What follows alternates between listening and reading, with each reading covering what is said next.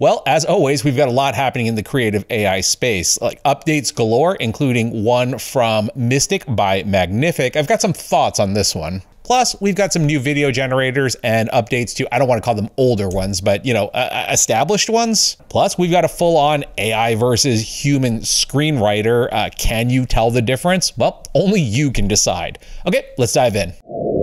So first up, we have an update to Mystic, which is the image generator built into Magnific, which was kind of one of the first like OG creative image upscalers. There are, of course, a number of creative image upscalers at this point. They're all great. They all kind of do different things. I will say that I do tend to circle back a lot to Magnific. There's like a little bit of extra seasoning in there. I don't know if it's cilantro. I believe it's cilantro because some people either love it or hate it. By the way, the cilantro thing, apparently that's because of the gene OR6A2, which if you have it, cilantro tastes like soap. If you don't, it just tastes like cilantro. See, we learned stuff here. All right, going back to AI image generation, Mystic is now at version 2.5, and they've added a new model in here called Flexible. So of course, taking our good old standard, a man in a blue business suit walking down a busy city sidewalk. If you missed previous videos, I've now changed it to sidewalk because our guy kept getting jaywalking tickets. So running that in the flexible model with creative detailing at around 38%. This is something I'm going to go into in just a little bit. We hit the generate button, and so first generation, no cherry picking. We end up with this, which is fascinating. It's the first time that I've seen our man in the blue business suit, definitely circa 2020. But yeah, zooming in on it, I think that this is where you see kind of Magnific doing its thing, because this is generating at 2K. You can actually take it up to 4K. But yeah, you can really get in there, and the image holds together pretty well. Now, there is like a little possible bit of eye wonk there. I'm not going to actually dock that, only because I feel that that still falls within the range of like adult eye misalignment, or maybe it's just, a shutter taken at a really bad moment. We've all had those photos of us. But overall, our depth of field looks really great here, sharp on our subject and everything sort of on his plane of focus, and then a nice fall off to the background. Really scrutinizing and punching in. I mean, hands actually look pretty good for AI generated hands. The thumb there looks a little bit on the elongated side. Definitely needs to see his manicurist at some point or another. And the watch is definitely not the Rolex that street vendor sold him on. A couple of other quick tests with our man in the blue business suit. Here he is at his most prototypical self. Another quick version of him in 16:9. No complaints here. Yeah, looks pretty solid. And just to break things up a little bit, we are introducing a new character, the woman in the red dress walking along the beach at sunset. She is actually the ex-wife of the man in the blue business suit. She left him, yep, you guessed it, because of all those jaywalking tickets. Overall, I do think that she looks pretty good. There's some nice like film grain happening here. I don't know how much that's coming through. Given the YouTube compression. Skin tones all look pretty good as well. Overall, the image is very nicely composed. Yeah, this is a great shot. In terms of creativity and imagination, Mystic 2.5, yeah, it's looking pretty good. The prompt here is an ancient female warrior in armor holding a sword, surrealism, realistic, hyper detailed. Now, I did run this one in 21:9 to give it that sort of like ultra widescreen look. And, it ended up taking up that space and kind of creating like this, sort of like ultra long Elden Ring style sword. Definitely leans into the surrealism side. I like it though. Yeah, I think that this image looks pretty compelling and pretty cool. Well, here's some zombies in a mall. This is a group of zombies shambling through a mall in 1984. Yeah, definitely has that sort of like Romero, Dawn of the Dead kind of vibe going on. Solid. Would watch this movie. So there are 3 different models within Mystic 2.5. We've been looking at Flexible, which is the latest one, but there's also Zen, which is for smoother, basic, and cleaner results, and Realism, which obviously is for realism. There's also a creative detailing slider down here that can go obviously up to 100 and down to 0. We'll take a look at that in 1 second, but circling back to the models, I provided Mystic with a prompt pretty much inspired by the Overlook Hotel from The Shining. That's mostly because I just watched the 3-hour-long director's cut of Dr. Sleep. If you haven't seen that movie, it is pretty good. So starting with the Zen model, yeah, this is looking pretty good. There might be some inconsistencies in terms of the reflective light. I'm not sure, or maybe they're ghosts. But I do have to say, generating at 4K, I mean, you can punch in and get some pretty remarkable details here. I mean, fairly minimalist in terms of interior design stuff, but you know, overall it looks pretty good. Really nice touch with the outdoors here as well. Although I don't think that the actual Overlook Hotel had recessed lighting and like central AC and or heat. Here's the same image with the realistic model, very much compositionally in line with the previous image, but definitely has much more of an Overlook Hotel kind of vibe going on to it. Although, you know, if they were real fans, they would know that that room should be 237. Really nice haze effect with the light coming through the windows here, but our image does break down a bit with our overhead lights that just kind of end up a mess. And then finally, running it in the flexible model, we get kind of a creative solution to the problems in the previous two models just by kind of bathing everything in shadow. Although we do end up with like this weird smoke down here, there are ghosts here. Creative detailing definitely works as you would expect it to, but it's interesting when you start kind of playing around with the sliders in conjunction with different models.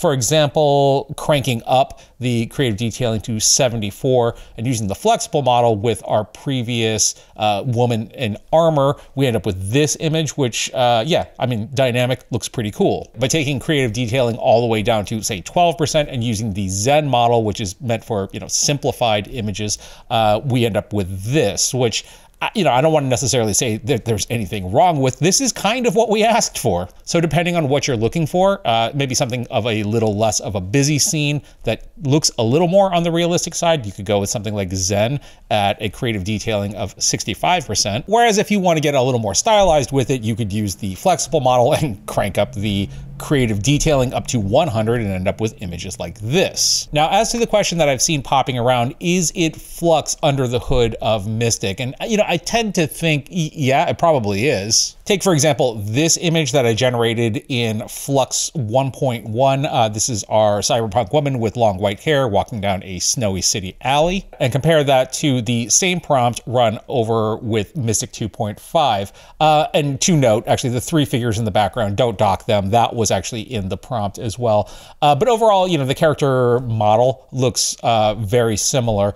And that's okay, because there are differences. So yeah, sure, at its base, you know, Mystic might be Flux, but I think that from there it goes through the Magnific pipeline before it ends up generating out your final output. So, and again, there are, you know, 3 models here, and it does generate at 2 to 4K, so you're kind of buying an upscale in along with it. And just a caveat at the end, again, that is speculation on my part. I do not know if Mystic 2.5 is really truly Flux. I just want to throw that out there. So ultimately, is Magnific 2.5 going to be my main image generator? No, it is probably not, but it is a nice and welcome addition to the Magnific platform, as I do end up here a lot doing creative upscale. Moving on, Pixverse has updated to a V3 of their model. I got to spend a little more time with this. It definitely is very capable. For example, here we have this image to video tracking shot of this, I don't know, I presume she's like an Instagram influencer debating whether eating that ice cream cone is going to be worth the 72 minutes of Pilates she has to do afterwards. Here we have text to video, raindrops dropping on a window. You can hear the lo-fi track in the background.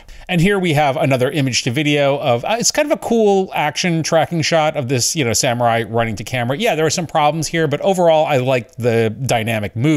Now, I do bring all of that up because my results, they were a little bit on the mixed side. So with V3, obviously we have the ability to do image to video. They do throw in a number of effects kind of in that, I guess, like sort of like Pika-ish style. I'm not a particular fan of like Squish It and Lego Blast and those sorts of things, so they're there if you want to play with them. Additionally, there are 3 different stylization passes that you can use for your generations, including anime, 3D animation, and claymation. Durations run between 5 and 8 seconds. You can also either generate in HD or SD, although if you're generating in HD, I think it still requires an upscale. All of your standard aspect ratios, obviously, and they do have a new mode called Performance that's coming soon, as well as the character function. So my first role was our cyberpunk woman in an alley. I had it prompt for her to continue walking and lead them into a trap.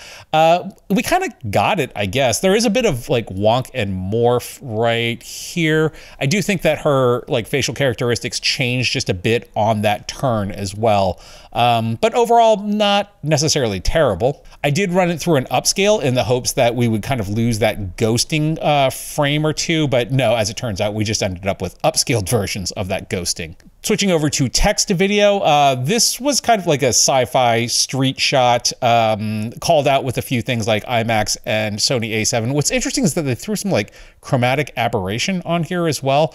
Overall, not necessarily thrilled with the aesthetic of it, but I will say that the camera movement is pretty nice. And overall, I'll say that Pixverse definitely does do a lot of really interesting camera stuff. This was a really long prompt that I used in Minimax at one point or another, kind of a Western thing. But I really do like, you know, the two guys walking to frame, and then you know, the appearance of, I guess, like, you know, rugged Tom Selleck coming in there. That it's definitely a cool shot. There's just like this lack of temporal coherence in terms of style. You know, we begin on that opening frame with something that looks realistic and end, you know, with kind of a cartoonish face coming in. Likewise, when I tried the same prompt out with the 3D animation preset, we ended up with this, where, you know, obviously we begin with sort of a very like 3D CGI look, and then end with something that kind of looks like a nightmare version of. Did you guys ever see the music video to Primus's Winona's Got a Big Brown Beaver?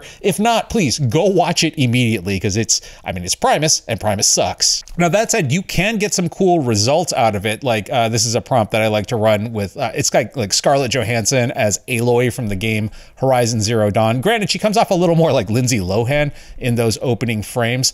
And again, there is some like kind of morph and coherence issues here and there, but for the most part, I actually think that this is a super solid shot. But taking that same prompt structure and applying it to, say, like a gangster film, we end up with this, which, I mean, it isn't necessarily bad. I don't think that anyone's going to mistake this for like a Tarantino movie or a Scorsese movie, but yeah, I mean, it just kind of, I love this guy in the back that's like whispering into this guy's ear, like, shoot him more. So it's definitely a bit on the hit or miss side right now. But again, I'm giving them leeway since it is pretty early into this V3 model. And I do think that actually there are some really interesting things in here. For example, the movement on this image to video, starting with, you know, the image that we generated over in Mystic, you know, the character definitely changes quite a bit, and then sort of like moth wings appear, but the movement is actually really pretty impressive here. And prompt wise, it definitely does follow directions. Again, one of my old favorite experiments here is to take one of the most famous shots in cinematic history and then, you know, use that as an image input and see what happens. So the prompt here is just a van pulls up and a man walks in. He kind of turns into like, I don't know, like a BBC reporter from the 1960s, and then gets abducted by these people in a white van. So yeah, kind of works. I don't think that Christopher Nolan is worried that AI is coming for his job, but I think that effectively proves he really need not be. So I'll be keeping an eye on Pixverse. It definitely is a capable model. Once again, I mean, Elsini here managed to pull this off with the lip sync function. Shikoba gets these kind of cool driving shots off with it as well. Pixverse definitely does a pretty good job with like driving and motion footage. Jared Liu gives us an example of, you know, some of that motion. Maybe that guy running on the beach was, you know, running to our lady in the red dress earlier. Yeah, nice car motion here. And hey, look, it's our raindrops on a window. So yeah, really great work here, Jared. Definitely showcasing that, you know, again, Pixverse does have its strengths. I'll definitely be circling back to Pixverse to see how things are coming along. In the meantime, I do urge you to go check it out. You might just need a number of rerolls or to figure out, you know, a good prompt structure for it. If you have any tips, please leave them down below. Another new video model that came on my radar because someone was kind enough to send it in to me is from SellerPick. I know the website is not anything that you would think like, oh, there's a great video model here. But yeah, it wasn't until jumping into the Discord that I was actually kind of impressed. So from Roro Truck, you know, pretty solid, you know, guy putting on sunglasses, looks pretty decent.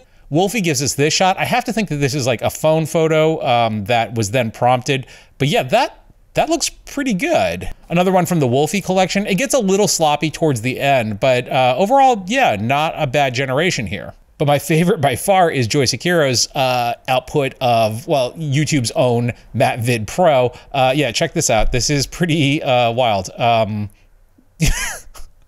Yeah, that's really good.